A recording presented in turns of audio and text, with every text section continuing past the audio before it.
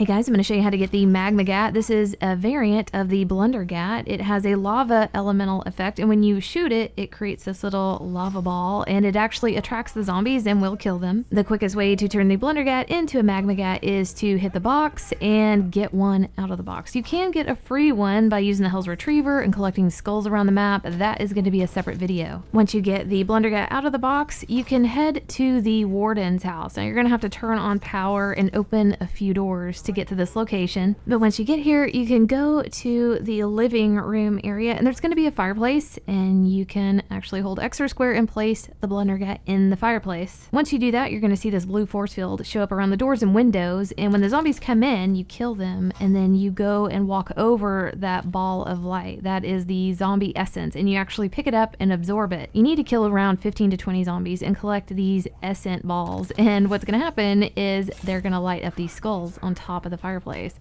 And once all three are lit, you can deposit the essence in.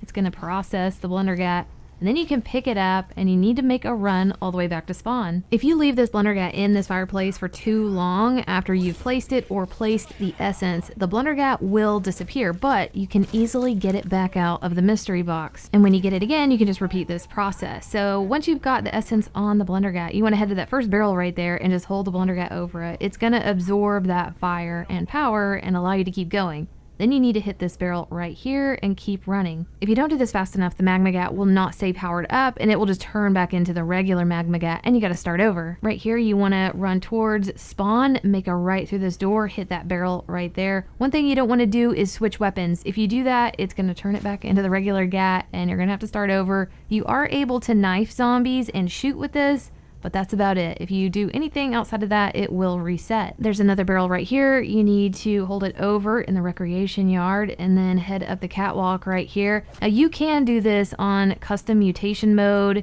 easy mode, any mode. It doesn't matter. Once you reach the bottom of this catwalk stairway, there's a barrel on the left that you can hit to keep it powered up. And then immediately turn left right here. There's going to be another barrel on the right on the outside of the new industries building.